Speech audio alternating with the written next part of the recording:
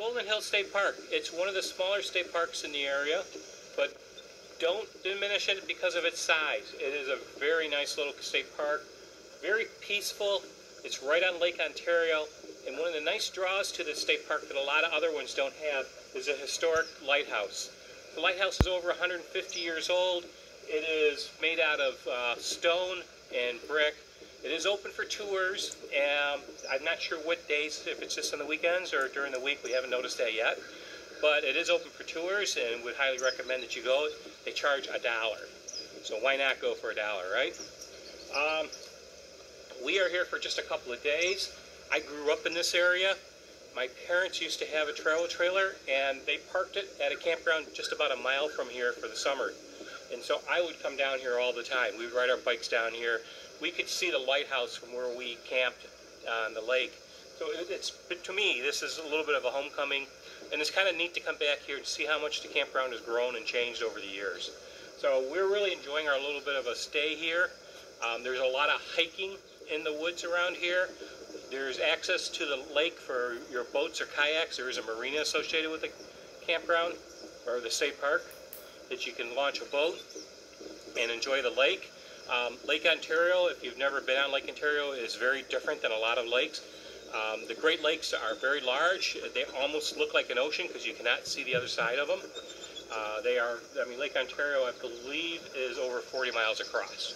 So that'll give you an idea of the size of it. There are some boat traffic. There's lake freighters and such that come across the lake that you can check out and watch while you're here. A lot of people just love to come here, put their lawn chairs along the bank of the lake and just watch the boats and the water just kind of go by. It's very soothing.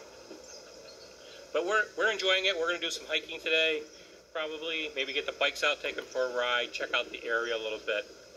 So we got a lot of stuff in mind while we're here. We're going to try to make the most of this day that we've got here because we do leave tomorrow. Hopefully we can stay a little longer than the checkout time. Maybe park the trailer someplace, off our site and spend a little bit more time during the day. We'll see. But for now, we got a lot to do, and so we better get started. So this is our campsite. It's a little open, no shade, but most of the sites here do have some shade. We're on the outer loop, kind of stuck on the edge of the baseball field, it looks like. You see there's where home plate would be. I guess these weren't always campsites. They were probably at one time part of the ballpark or whatever. But it's our site. It's fairly level, gravel. And right over that way is the lake. The lighthouse is right over here, but I don't think you can see it because of the trees. The lighthouse should be right up there. We'll take a walk over there in a bit and check that out. I think the bathhouse is over there, so close to that.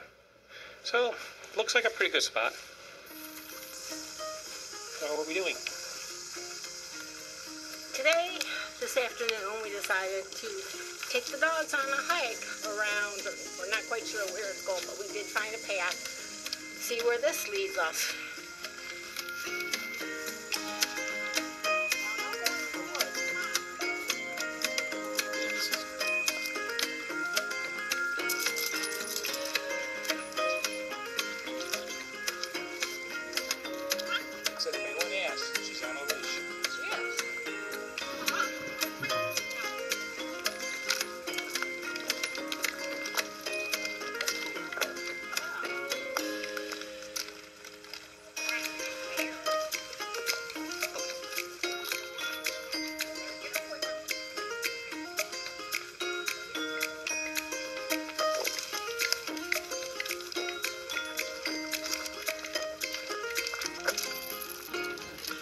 Yep, Chow Chow's taking the lead.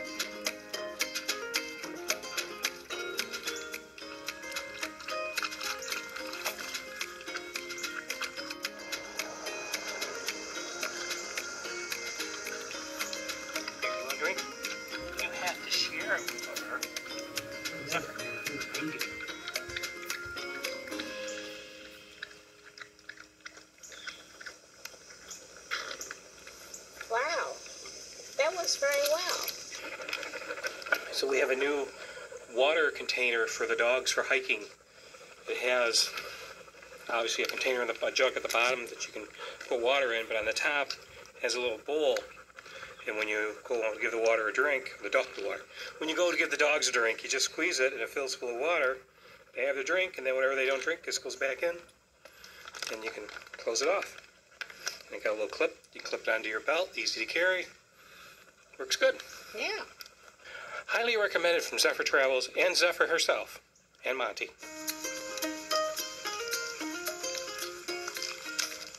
So which way? This way? Or this way?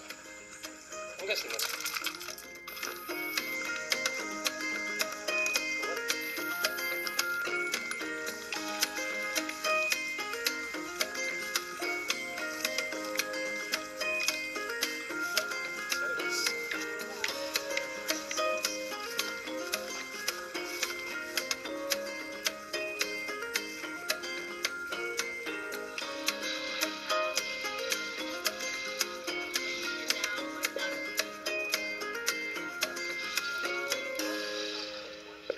Waiting outside the lighthouse, waiting for a tour. They're taking only groups of 5.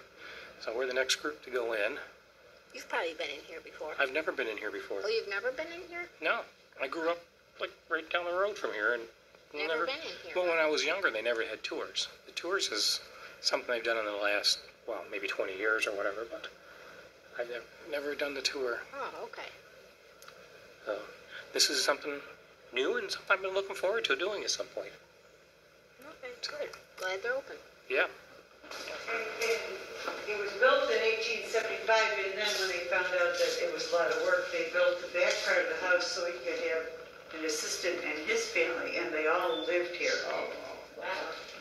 Because, you know, it's more than this lighthouse, because they had a farm to keep for their crops, they had animals, because there was no automobiles, and all their supplies were shipped in. There was no roads, no grocery stores. Wow, yeah, you don't think about that. No. With such spoiled So brats. so you were here. Yeah, Parker was a long ways away. Yes. Yeah. Now, has this been restored at all, or is this the condition it's always been kept at? I think it's the condition has been painted, but yeah, it's been kept lovely. Yeah. And that's why you pay $1 to come in just to have. Well, first of all, a girl. This is her weekend. We're the red caps, so we just fill in for a couple hours. Mm-hmm. But she doesn't get money. She does it because she loves it. Right. But the money goes for little restorations and things to keep it open, and we get to see it. You have a whole list of the lighthouse keepers and their assistants and the years that they served. What was your typical term? Most of the time the men would retire, so if you look at their dates, I think one of the last keepers that was here that raised his granddaughter, she was raised here from a little girl, and she was probably born around in the 1920s. And she grew up here, so he had to retire, at some kind of young age. This room is for the people, actually, that I knew the lady. She was the little granddaughter that grew up here. So her family and she gave back all her baby pictures, and they dedicated a room to her. Cool. Wow. Okay, ready for the carnival workout? Sure. Just stop on that rug for a minute and look up.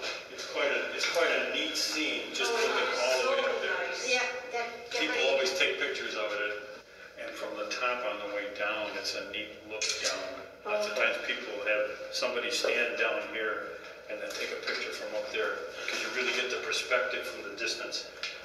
Well, how many times do you do this? Too many. Well, you don't have to go to the club. But at least I don't have to carry that 5-gallon barrel of kerosene up here. Yeah. I can't imagine doing that. And they did it for 10 years before they put electricity in. Well, it's on the historic register, so everything has to be maintained pretty much the way it was. This is the last stairway going up from here, and it's all steel lined. It's steel lined because the ships used to try and take the light out. They would fire on the lighthouse to take the light out. Just so that the other ships coming through wouldn't know that this is where the shoal was. So, And I don't know whether it was pilots. I can't really tell you what the reason was for it, but this is what the Fresno lens looked like. And it filled this whole area up above here. And then the kerosene was here. That's what they had to carry the 5-gallon pails up and fill it. Light that at dusk every night, and it would burn all night long. And I don't know whether 5 gallons burned through the night. I don't know how often they had to refill it. But the light rotated, and every different lighthouse had a different sequence of flashes. So that's how they knew, that's how the ships knew where they were.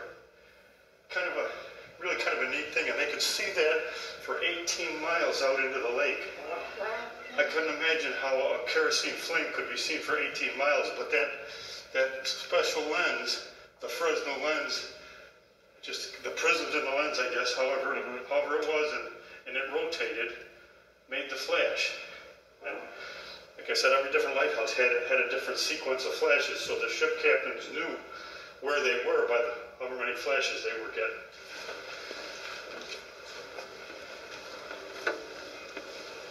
What a nice view. There's almost always a breeze up here. Why are the flags at half-mast? For the pandemic. The COVID victims. The Foghorn building next door, which is now the visitor center, but it's closed because of the pandemic. The big tower was when they decommissioned the lighthouse. Yep. They built that tower and they put an electric beacon up there. Yeah, that's what we used to say. We'd come down here, the boats and such. And we'd look at it, we'd say, nobody liked that lighthouse. They always wanted to see this one work. Well, I guess it was quite a thing in its day, and quite a time for the people that lived here that took care of it. I mean, this was out in the middle of nowhere, Yep. And everything came in pretty much by ship. That's where they stored the kerosene because they got to use the little kerosene every time. They used the ship.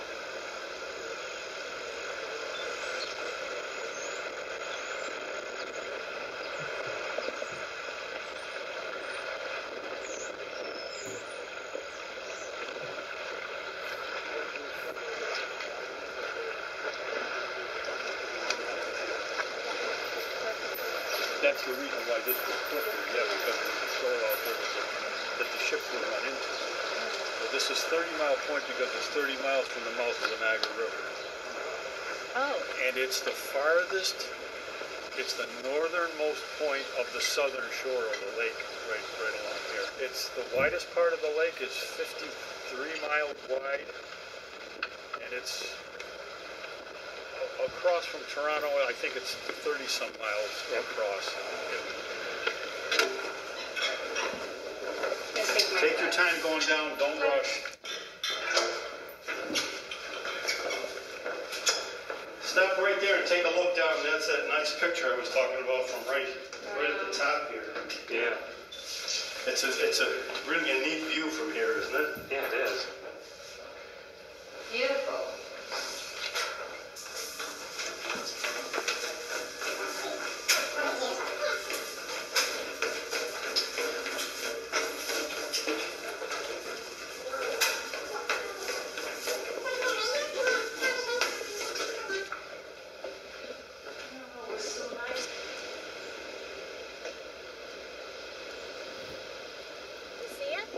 I think so.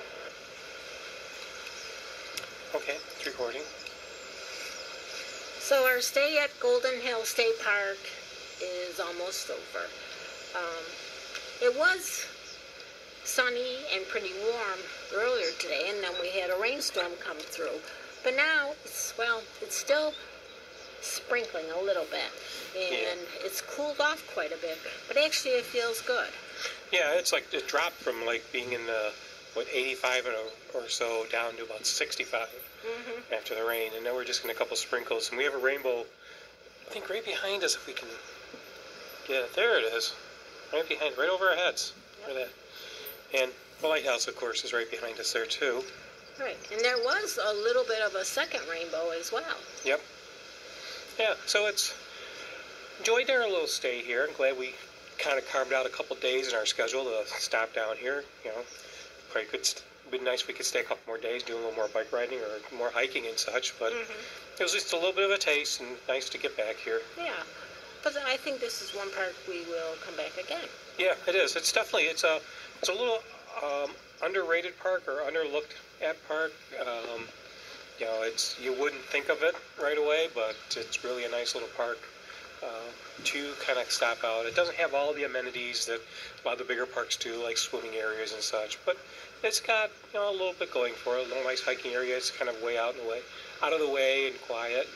You got the lake right there behind us. So you have all that stuff. So it's enjoyable. Yep. Yeah, it's a nice park. I really enjoyed it. Yeah. And if you enjoy this video, give us a thumbs up. It lets us know you care. And subscribe to our channel. That's right. And hit the bell for notifications so that you won't miss a video. We post videos every week, and we'd love to have you follow along in our adventures.